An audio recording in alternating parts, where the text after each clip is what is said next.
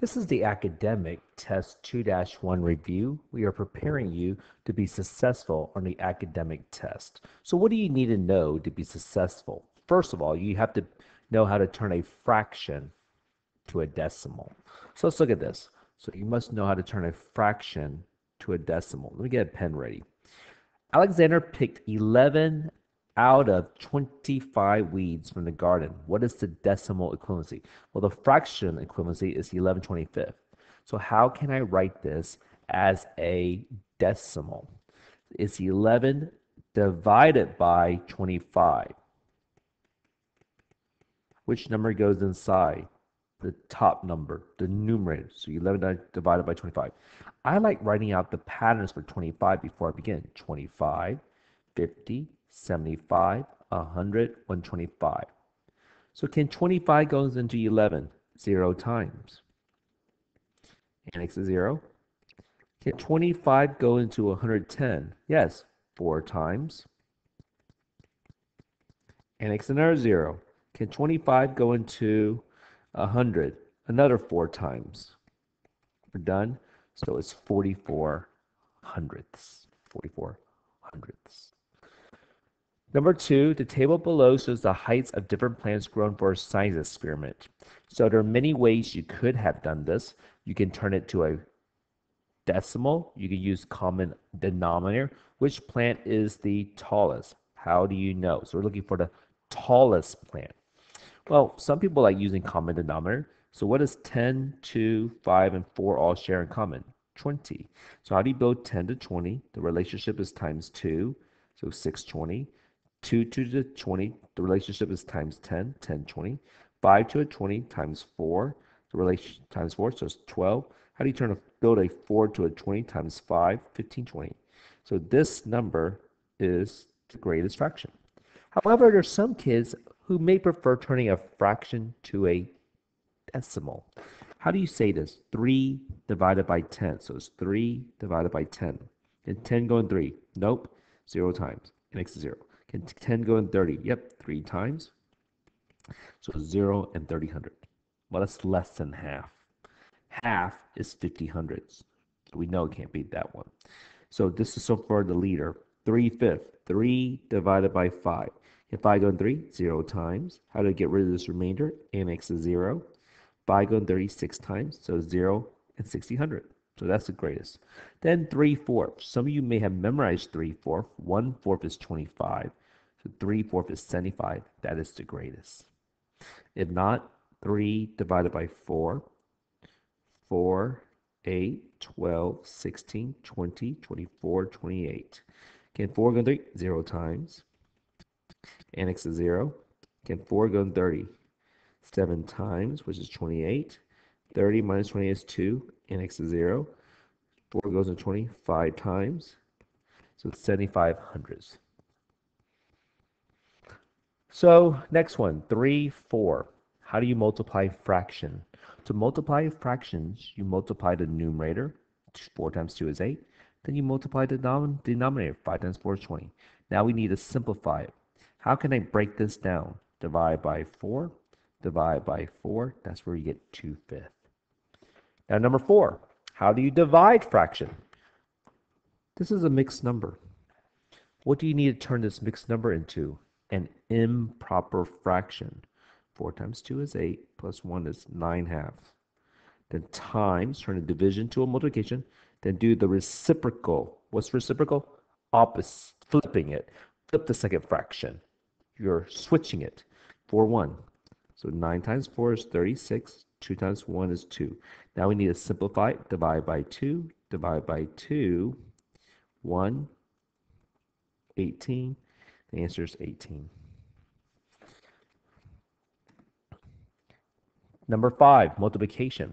So there are many ways to do this. Some people see it as this. If I take away these decimal point, what two whole numbers do you see here? 864 times 214. So you multiply normally. 4 times 4 is 16, carry to 1. 4 times 6 is 24, plus 1 is 25, carry to 2. 4 times 8 is 32, plus 2 is 34.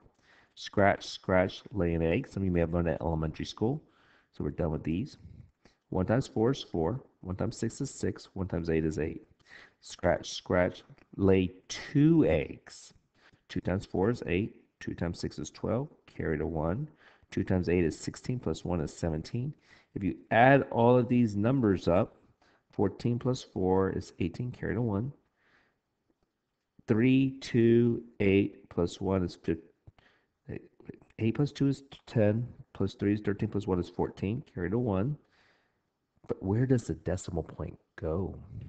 It goes 1 place, 2 places, 3 places. We jump at 3 places. Right there. Another way you could have done it is estimating. This is close to 90. 90 times 2 is 180. Is this number close to 180? So that's how you could solve sometimes the answer through estimation. Now it's division. So it's 6 and 2400 divided by 24 hundredths. I don't know about you, but I don't like really dividing by decimals. So I'm going to turn these to whole numbers. What place value is this? Hundreds. What place value is that?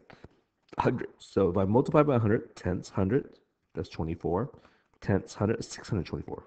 Is this just a regular division problem? Yes, as you can tell, it's a regular division problem. 624 divided by 24. 24, 48, 72, 96, 120, and 144. So using this, you can see how I divided it. Can 24 go in 62? 2 times, which is 48. 14, bring down the 4. It goes in 6 times. That's why the answer is 26. Number 7, 8, 9. How would you write this fraction as a division problem? 5 divided by 8. Now, how would you put it in here? 5 divided by 8. So 8, 16, 24, 32, 40, 48. So now we have to divide. So as you keep on dividing, you see the decimal equivalency is 625 thousandths.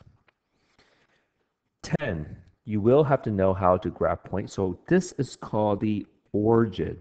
Origin is like the home base. This is the x-axis. This is the y-axis. When you graph points, you always start with the x-axis, then you do the y-axis. So which order pair represents the location of the hiker? Right here. So let's see. I have to go -1, -2, -3. And this is just a little past -3. So let's look at it. It can't be -2, -1.5. No, I don't think it's like, oh, we're done. It's that one. And then you go up 1, 2, 3, 4.5 units. So that's the only one that is closest to the answer, A. 11. If 45 is multiplied by m, which value will give me a product that's less than 45? So if I multiply 45 by one of these fractions, our answer will be less. 3 halves. So that's like saying, here's halves, 3 halves, but that's more than one whole. 3 tenths, cut into 10 parts. And I shade in 3, that's part of it. You're finding part of the answer. I think it's going to be B. 8 cut into thirds. And now I need shade in 8 of them. 3, 6, 7, 8. That's more than a whole. 5 halves, cut in halves. That's more than a whole. So it's B. Let's check our work. 45 times 3, 10. Right, 45 is a unit fraction. 45 times 3 is 135 divided by 10. That's way more than 45. That's a lot. That's like wait. Let me see if I did this correctly. 3 tenths. 45 times 3 is 15 carried to 1. 135. Yeah, 135 divided by 10. And sorry, 135 divided by 10 is 13 and 5 tenths, which is less than 45. Number 12, which statement is not true? Not true. The result of dividing 18 by 1/3 will give you the equivalent to 1/3, 118 times 3. No, it's not. To do a dividing, you have to do the reciprocal of 1/3. So it'd be 18 times 3. So we know that's one wrong. That's not true. So the result of dividing 1/4 by 1/12 is 3. So you times it by the reciprocal, 12 1. 12 divided 4 is 3. That's true. you multiply by the reciprocal 177. That's true. The reciprocal of 5/3 is 3/5. That's true. A is, you do the reciprocal, flip only the second number, not the first. And that is our review. Good luck on your, please study this, and good luck on your review for test 2-1.